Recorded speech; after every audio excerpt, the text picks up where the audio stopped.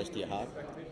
Yeah, no, I think it's awesome, for the NRL to start something like this. And, I've been back to Fiji pretty much every year since 2008. And, every year I go back, rugby league is just getting bigger and bigger. And for the NRL to jump on board now and really give it that extra push. And, not only is it about rugby league, but it's about, people in general and educating, kids back there. And I guess giving them the dream and the hope to play in the NRL one day.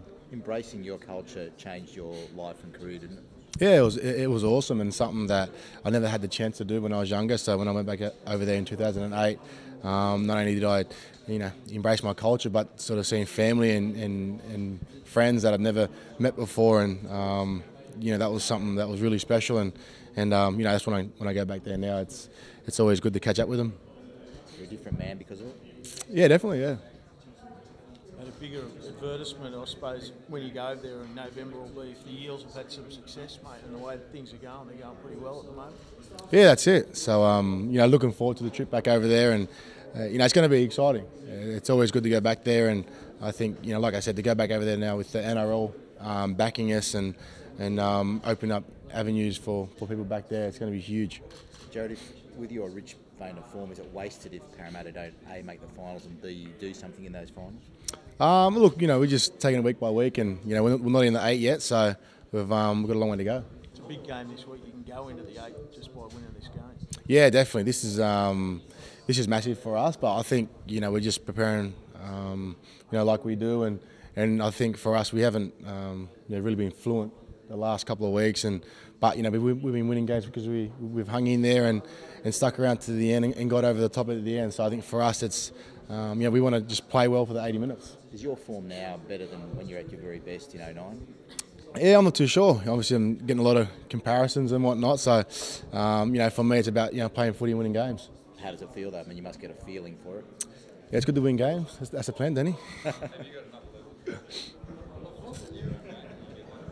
Look, I've always said and I've always maintained that it's all about the team, and I can't do what I do without the team. Without the boys wanting to make tackles, run hard, and putting me in positions that I can do the things that I can do. So, for me as a team, we always want to go to new levels every week, and we want to get better. And there's so many things that we can improve on. So for us, it's about setting the bar high, reaching that, and then you know what I mean, just doing what we can do to make the finals, and giving it a shake. And when we get there. Are you embarrassed when people say the only reason Parramatta's winning games at the moment is due to your form? No, not really. You know what I mean? I think we all know why we're winning, and that's because it's a team effort. You know what I mean? The boys got to make tackles and run hard, like I said. And I think for me, even back in 09 when those comparisons were getting thrown around, I always knew why we were winning. And boys are playing out of their skin with the way they were defending and attacking. So it's just as a team to grow with that together. We're a very, very young team, and the boys haven't really had the spotlight on them the way it's sort of just starting now. And I'm sure the more games you win, the bigger it's going to get. So for us, it's about staying focused and preparing every week to get the job done.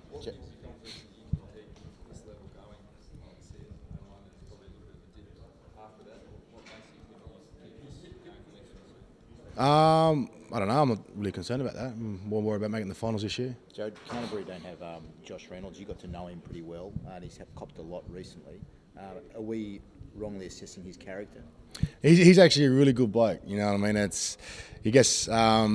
he's on the field, he turns into the terror that he is. But look, he's a passionate player. He does what he can for the team, and look, I'm sure it was a huge learning curve for him on Friday night, and I'm sure he's very apologetic for what he did, and no doubt it's just going to make him a better player. And he's a great person, and one of my good mates, and he'll be better for it. I've got like I said, I've got no doubt that the way he played on Friday night he'll be better for it. Are you glad Canterbury won't have him this week?